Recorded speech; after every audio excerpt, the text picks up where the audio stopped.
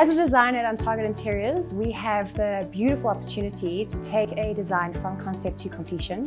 When a client comes to us with a challenge of where people need to sit and how they need to work, we like coming back to that client with a rethought way of doing it. So it's very important for clients to be able to touch and feel, see the texture of something, see it physically work together, and that is how we solve the design in the end. Space planning is the first step in the design process. It also forms the basis of the entire project. So after discussing the project with space planning, with our FF&E, which is furniture, finishes and equipment, taking that design and implementing it into these technical drawings. They're very important. Obviously, we have the electrician, the plumber, the tiler, the painter, they all work off of these drawings. So my role at OnTarget is to take an idea that up until this point has been fairly abstract and to bring it to life physically with samples that we present to the client.